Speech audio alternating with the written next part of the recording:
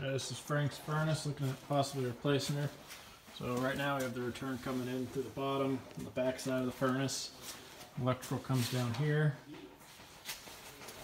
Flues, and your intake in PVC. They do tie into the chimney. There is a water heater on the other side. Do not know if this is lined or not. Looking in here, I can see the elbow from the chimney coming in. I don't want to take this panel off because I don't think that's going to hold together when I put it back on. Condensation, currently in a pump. Looks like it's being pumped up this direction and drops into a drain right here on the wall, so we'll have to do the same thing. System does have a humidifier on it. I'm turning this into a possible rental. So I don't even know if that thing works. I don't know if he knows.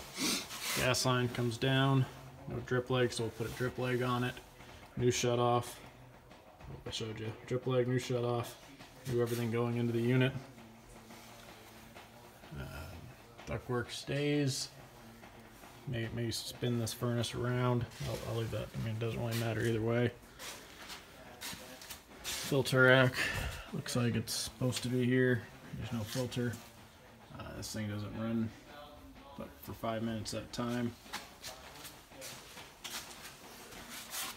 think that covers it. So it's right up by the stairway here and down. Furnace sits right here.